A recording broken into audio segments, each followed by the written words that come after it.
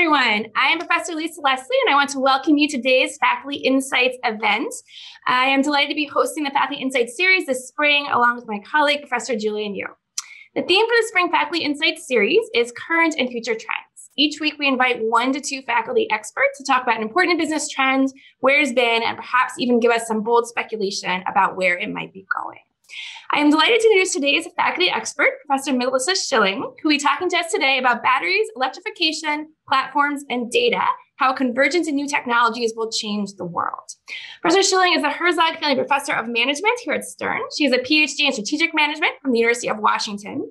Her research focuses on innovation and strategy in the high-tech industry. She's the author of the #1 textbook in the world on innovation strategy. She also recently published a highly successful popular press book called Quirky on breakthrough innovators who have changed the world. In terms of format, Professor Schilling is going to present for about 15 or 20 minutes. After that, I'll moderate 10 minutes of Q&A from the audience. So if you have a question while Professor Schilling is speaking, please, I encourage you, send that to me directly in the chat. Select a few questions for Professor Schilling when she's finished. After that, we're going to provide some discussion questions, and we'll have a chance to talk about them and socialize with some of your peers in breakout rooms. I'll say a little more about that part of the session when we get to it.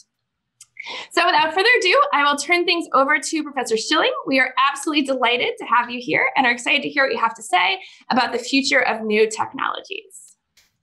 So thank you so much for having me. This is really exciting. And it was really fun as your names were popping up really quickly on the screen. I saw a few familiar names there. So good to see you virtually again. Okay, without further ado, I'm going to pull up my screen here. Okay. I'm going to talk about batteries, electrification, platforms, and data. And we're going to think about how the trajectories in these technologies are changing over time and what that means for the future. But to start, we're going to start with a couple of fundamental principles just so that we're all on the same page about patterns and innovation. Because one of the great things about studying innovation strategy is that you learn to understand the patterns underlying the phenomenon that are actually much more reliable than a lot of people think. So let's start with 2 basic. Okay, we're going to start just with the S-curves in performance. So technologies tend to improve in an S-curve, and I have a video here which doesn't seem to want to move. Oh, shoot. Well, anyway, there should be dots populating this line coming up as we go. And what this means is that as you invest in a technology, whether that be man hours or dollars or whatever kind of effort measure you want to use, it improves over that investment, but it does so in an S-shaped curve. And that happens because in the beginning, down here, performance improvement is really slow and hard. You don't know what you're doing. It's relatively new. You don't have good suppliers. You may have weak enabling technologies. You make a lot of mistakes. You're still figuring it out, right? So in the beginning, you're working really hard and you're failing a lot, and your performance improvements are relatively slow relative to the amount you're investing. But then at some point, you might start to get things sorted out. You might have adopted a dominant design. Everybody's kind of figured out what design of the technology we want. And the performance improvements start coming on much faster and they're much more efficiently with respect to your investment. So for example, you might have better suppliers now. You might have stronger enabling technologies. You might have multiple producers all on the same learning curve, pushing that technology forward. So you have much more steep improvement during this period here.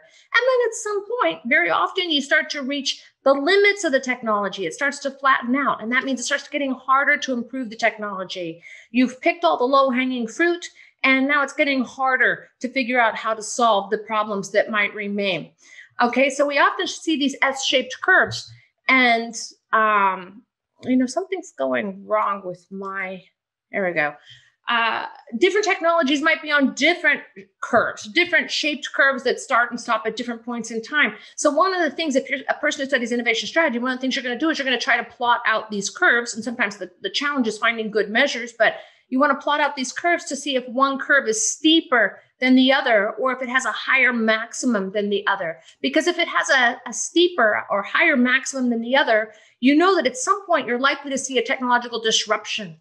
All right, so hopefully you can see my cursor. Usually when I teach on Zoom, you can see my cursor. So at the point where these lines cross, now every dollar or unit of effort invested in the orange curve actually has a bigger payoff and improvement than in the blue curve.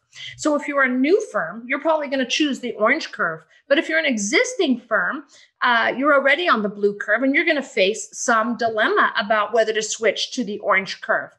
So let me go to this slide. This is showing a series of curves. So we've got those first two curves we looked at. We've also got a new technology that comes in. And when it first comes in, it's initially lower performing than the existing technologies, but it's on a steep curve. And eventually it's going to end up much higher than these other curves. So if you're an incumbent firm and you're on either the blue or the orange curve, you're going to face some conflicting incentives because you've already got assets invested in your technology. You might have union commitments. You might have supplier relationships and customer relationships. You have a lot of switching costs, or depending on what you're doing, you probably have a lot of switching costs that are going to make you stay on your curve beyond the point at which the gray curve is actually better. And this is one of the things that might give new entrants an advantage. So sometimes new entrants have an advantage when technology is changing rapidly because they don't face the switching costs. And so they're going to adopt usually they're going to try to adopt the curve that has the best payoff, the technology that has the highest long run potential. So this is the whole phenomenon, disruptive innovation. Now we're going to talk about a different kind of curve, and it's going to look similar. It's related to these curves, but it's fundamentally different. And we need to understand that it's fundamentally different so that we don't blur them up on our heads. This is the curve that's related to a consumer's payoff from different technology dimensions. So I'm going to go back to this one. When we map a technology's performance here, we're kind of treating it as if the technology only has one dimension of performance we can measure. In reality, technologies have lots of dimensions of performance. Like if I'm looking at a car, for example, I could be measuring speed or power. I could be measuring fuel efficiency. I could be measuring economy, like how much car I get for my dollar. I could be measuring safety. So actually, each technology is a composite of multiple dimensions. And each of those dimensions has a payoff for the consumer. And how much those dimensions pay off for the consumer is a function both of its sort of intrinsic utility in general, like how much do consumers care about safety? How much do they care about the environment? How much do they care about economy? And it also depends on how far we are up on that curve. So let's look at a couple of curves here just so that we understand this. If we think about music, like recorded music technology, if we go back to when it was first invented in the very late 1800s, the early phonographs, those very first records that were produced, actually the first things were sheets of foil of tin. People were amazed. The quality of them wasn't great. The selection was really minimal, but it was something we had never had before. And as we started to get more units of albums, like records available, songs available, the utility of that to consumers was rising super fast. It became worth getting a phonograph machine for your home and then getting a record player for your home. It was super, super exciting. But today, now that we're up in the millions or multiple millions of songs you could dial up at a moment's notice, the incremental utility payoff of an additional song is probably smaller than it was back here. In other words, we might be approaching satiation. Now, we may never be fully satiated because we like to hear new music over time, but the payoff per unit, the payoff per song of additional song is significantly less than when we had fewer songs to choose from. So I'm modeling this as a parabolic utility curve. This middle one is even easier to understand. This is speed. All right, so the very first cars that were introduced went about 5 miles per hour. The very first ones were steam engines and electric cars. So the very first cars were actually electric or steam. And depending on what you want to call the first car, you can get into big arguments with car guys about that. But they only went about 5 miles per hour, which was significantly slower than a horse. And it was more expensive than a horse and less reliable than a horse and harder to use than a horse. So there were lots of reasons that people thought that's a stupid thing. It's not useful to me. It's just like a toy for technophiles who have money to burn. And then as the speed of the cars increased to about 15 miles per hour, people started to pay attention because now that's about the same speed as a horse. And as soon as the speed got above like 20 miles per hour, suddenly the utility of cars for each unit of speed was shooting up. Each unit was really valuable at increasing the value of cars at this point, because now you're significantly faster than horses. All right, so you can go farther and faster, and people give up their horse and they adopt cars. Then when you get to about, I'm going to say 90 miles per hour is kind of where I ballparked it up here, you're starting to satiate your need for speed in our existing technology of cars. And I'm going to talk about what changes that. But first, let's start with our existing cars. If you go out and look at your speedometer right now, maybe your speedometer shows that your car can get up to 125 miles per hour. Mine does something like 125 miles per hour, but I've never driven my car at 125 miles per hour. I've probably only once or twice driven it above 90 miles per hour. And that's because the speed limit, throughout most of the US is, between 55 and 70 miles per hour even on the big highways. So, it's illegal to go faster, and it's also not so safe, and also the roads aren't so great. So if you hit a pothole at 100 miles per hour, that could be a really dangerous thing. So for most people, getting above 90 miles per hour, you're getting really small, if any, marginal payoff for each of those incremental moves. Now that can change when we get autonomous cars, right? Because autonomous cars are going to have better reflexes than us, and they're going to have a dozen eyes all the way around the car. They'll be able to parallel process all that information better than I can. And thus they'll be able to go faster safely if we make the roads better. And so we'll have to make the roads better. That's another thing we have to think about. The adoption of autonomous cars means we'll go faster, but we'll need better roads. So following that trajectory out, that's just an implication of understanding these trajectories. So we want to have two notions in our head: that performance of a technology tends to improve in an S-curve, and that customer utility of a performance has some sort of curve. It could be parabolic, it could be S-shaped. In some instances, it could be linear. And we want to know the shape of that curve and where we are on it. Once we understand those things, it helps give us a lot of insight. It gives us a lot of tools for taking apart other technologies. So let's talk about some technologies. Let's start with batteries. Okay, so there's a lot of different kinds of batteries. We've had a lot of improvement in batteries, but the truth of the matter is we're still pretty low on the battery utility payoff curve. Because if I ask most of you, how long do your batteries last? Are you satiated? Do your batteries last more than long enough for what you would expect? Are they more than light enough? Are they more than efficient enough? Are they small enough? No, the answer to all those questions is no. Batteries don't last long enough, and they're too heavy. And there's a lot of things that are constrained in using battery power, because batteries, despite all their improvement, we haven't satiated any of those curves yet. And we'll know when we've satiated all those curves, because almost everything will be cordless. Who wants to be connected to a power cord connected to your house? You don't actually want that. You do that right now because you can't rely on batteries for very many things. So let's talk about the progress we've had so far.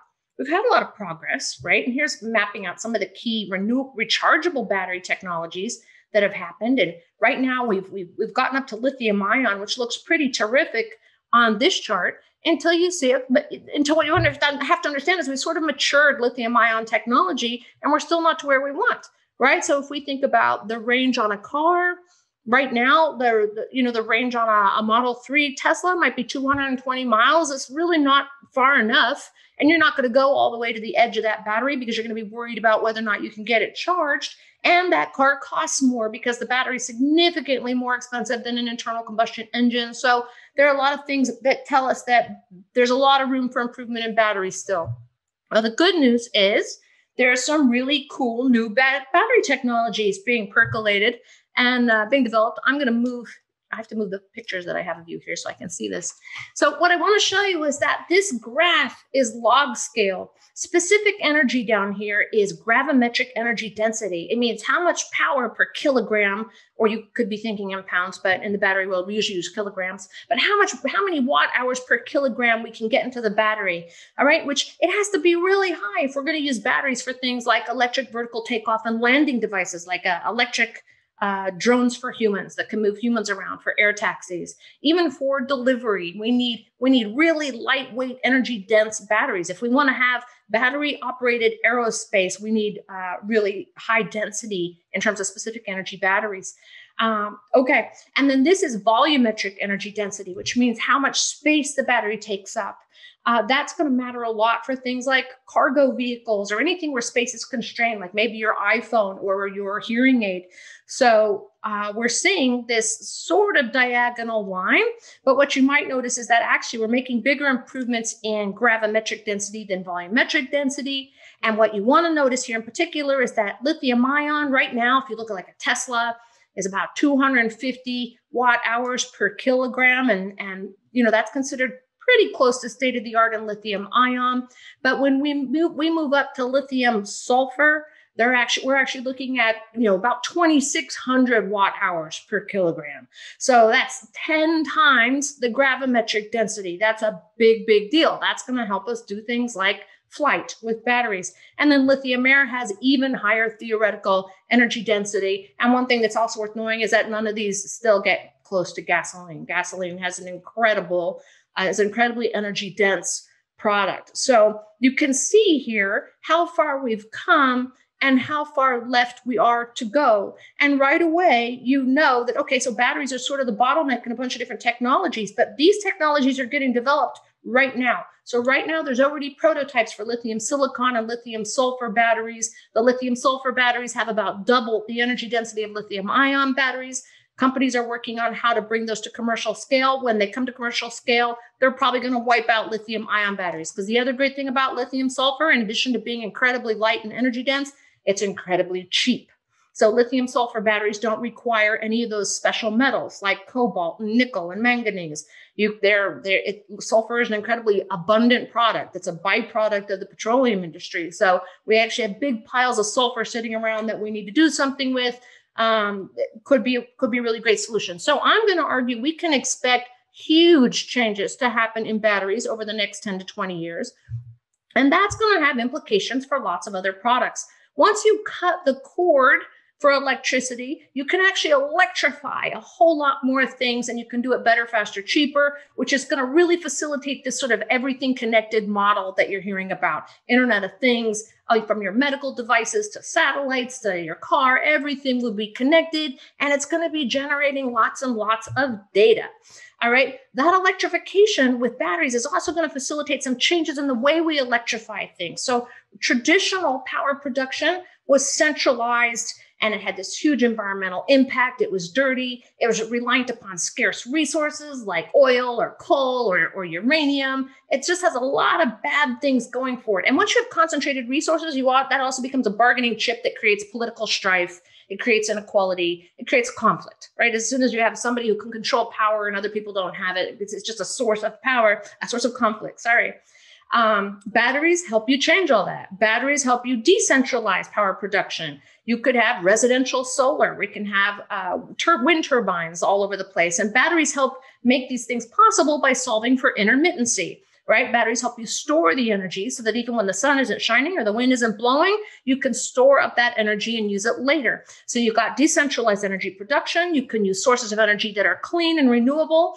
And suddenly you're not reliant on scarce resources that have concentration of ownership. Instead, you're reliant on abundant, non-owned resources like the sun or the wind.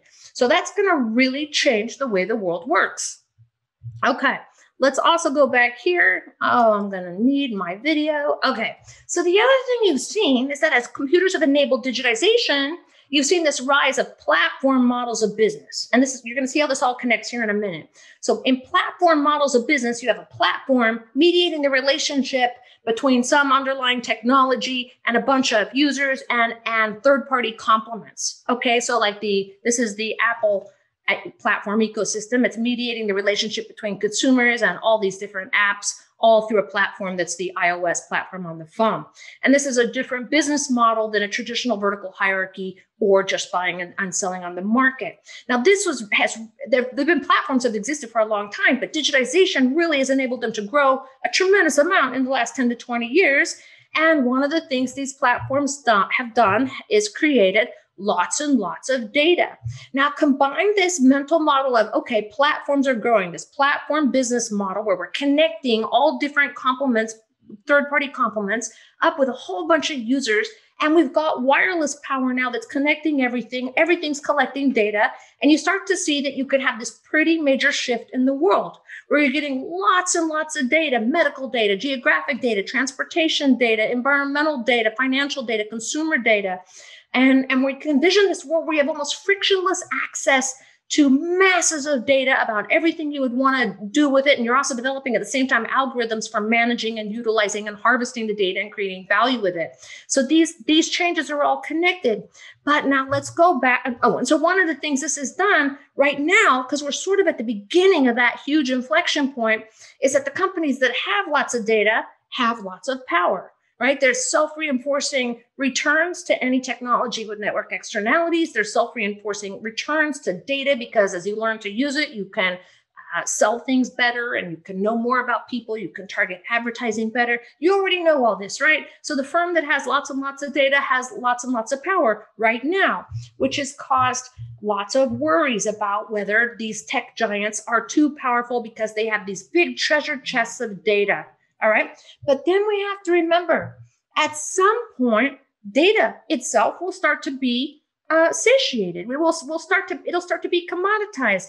We'll start to hit some point where we're like, well, how much more is that additional unit of data worth to me? If I have data about 1 billion consumers from all different parts of the world, and I have data about all different aspects of their life and about 5 years of their purchasing decisions, how much more is an additional unit of data going to be worth to me? If I have data about everybody's health, for the last 20 years, how much do I expect that to change over the next couple of years? I've seen how they change their diet. I've seen how they change their exercise. I've seen what effect it has on their health. It's not that data won't become unvaluable, but the marginal utility of each additional unit of data will start to diminish, and it'll start to be commoditized. Lots of people will have access to data, and we'll start to think of data as being kind of ordinary. And at that point, we might see the power of these firms that I showed you back here, the power of the firms might actually diminish. So this is where I want to leave you. I'm going to ask you 3 questions about all of these, about these technology trajectories. The first one I want to ask you is, what things in your life do you think will change when batteries are cheap, sustainable, and extremely long lasting? Look around your life right now and think about all the things that are plugged in somewhere. And then look at all the things that you would like to run better if they were electrified, but are currently manual. And imagine that all of those things had unlimited energy in them, untethered, cheap and efficient. How much will that change your world? It'll change it a lot. And it'd be cool to think about what things it'll change. Then if you want, you can ask a slightly harder question. How close do you think we are to achieving satiation in consumer data? Start to ask yourself about the different kinds of data streams we're collecting, and where you think we are on those utility curves. Are we right at the beginning? Are we somewhere in that rapid increase? Are we getting close to the top? Or does data not have a utility curve that's diminishing at some point? And then if you want to ask a different kind of question, you could ask yourself how decentralized energy production, like solar panels on your roof, local wind farms, and frictionless energy trading, are likely to affect things like inequality, poverty, and political conflict. So if I were you, I'd just pick one of those, and I would dig in and have a conversation about it and hopefully get some traction. And I will leave it there. This is, if you want to reach out to me, my email address is here on the left. This is my Twitter handle if you want to send me a tweet. I also make a series of instructional videos that I post on YouTube, which are they're meant to be pretty easy to understand, short and fun. So you could check those out by just Googling my name. And thank you for listening. And I hope you enjoy thinking about these concepts. Thanks so much, Melissa. That was wonderful. Thank you on behalf of all our participants. We've gotten a few questions, so I'd love to just take a couple minutes and talk about some of those. So your presentation was really interesting in the context of our Faculty Insights event last week when Professor Adam Alter was here. He also talked about the future of technology, but his focus is more on social media and sort of tech aspects of our lives and the impact on consumer well-being.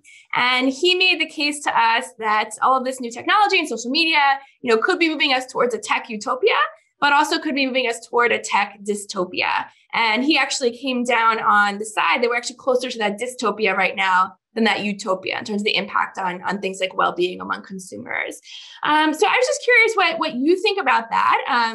Overall, the presentation, I think, is much more an optimistic tone of how these things can help and improve our lives. But do you also see any downsides, unintended consequences? Are there things about these trends that maybe keep you up at night? Yeah. I think one of the big differences in whether someone's going to see something pessimistically or optimistically has to do with how far out they look and how much faith they have in the world adapting and finding a new equilibrium, right? I come from an economics background, and I tend to believe eventually we'll find our equilibrium. And I tend to look really far out. So sometimes I'm going to see something a little differently from other people will. I think in the short term, so when you have a major technological change, you have frictions and you have switching costs and adaptation costs. And initially, you don't know how the world is going to look with this new technology, and you don't know how it's going to fit into your life and the best way for it to fit into your life. So sometimes when we get these big changes, initially there's a lot of downsides, and there's also a lot of inequality, and because things aren't being distributed equally, and this is you can get this dystopian effect. I think in the long run, having more knowledge and more connectedness, if we don't want it, we won't use it. And if it values us, we will use it, and we'll find ways to use it in ways that we like and appreciate and feel good. So that's why I tend to be optimistic. I'm just looking further out than Adam. I do think that in the short run, as a parent, I got a kid who's video gaming all day long, and I've got a teenager who's on Instagram, and I'm like, I don't know how to deal with these things.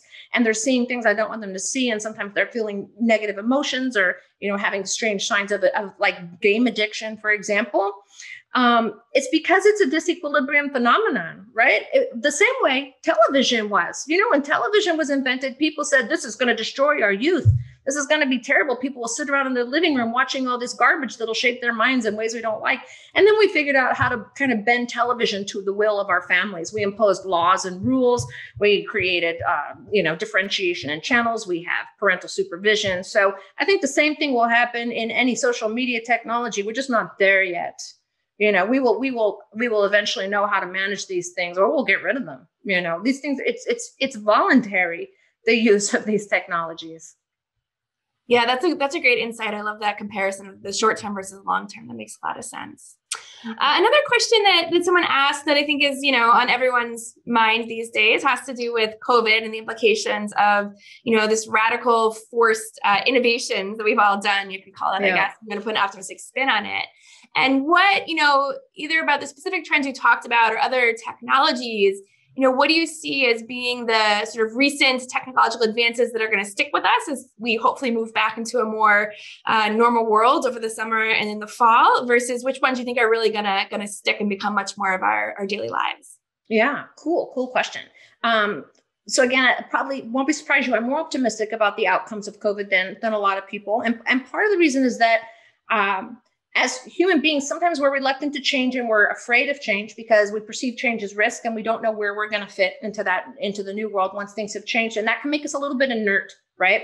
And as a result, we can be sort of resistant. We tend to reinforce the things we already know, and we tend to be reluctant to take on things we don't know, because just like those S-curves in technology, we could initially pay a performance penalty of moving on to a new performance curve, right?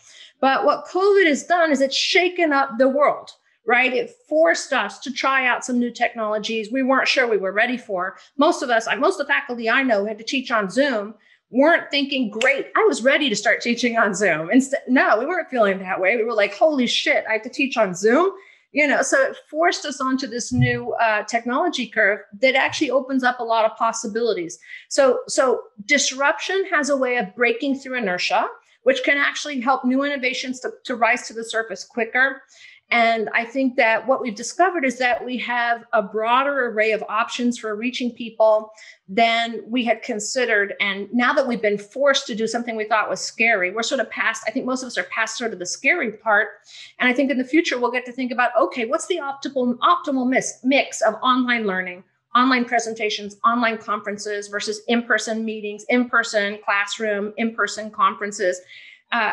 We aren't going to be forced to do online stuff. Again, it's kind of like social media, but now it's an option, which is going to help us reach more people more cheaply, which is actually going to be good for equality and things like that, right? Like I'm not, sometimes I give a talk now and I'm talking to people in India or in Abu Dhabi, hopefully eventually in Africa, and you still have time shift problems because you have time zone problems of doing that, but you're reaching a much broader range of people than you would normally reach, because a lot of those people couldn't pay to travel to your location. They couldn't pay to come to the conference, or they couldn't pay to come to your school. So I really I'm very excited to see what we end up keeping. And I also want to talk about online learning for a second, because I know at NYU we talked about online learning for the last 10, 15 years. We kind of knew it was coming, but we sort of were resistant. We thought, that'll be for that won't be for the top tier. That's going to shake things up, and we're going to resist it. But sorry, my phone is ringing. And this forced us to like go full on online way sooner than we would have. And now we're realizing there are some programs that really belong online. There are certainly some Langone classes that'll probably stay online because it'll be so much more expedient for the people who take them. We definitely have enjoyed having some online conferences, online fireside chats, because we can just reach so many more people. So COVID has sucked, but I do think we're going to get some big technological advantages out of it. It's going to just increase the range of. Also, can I mention one more thing? I know I'm taking way too much time. But for elementary school kids and middle school kids, there were for a lot of those kids, they need to be in person and they've lost out a lot. And so it's going to be great when we have in-person school back. But there were also kids who were underserved.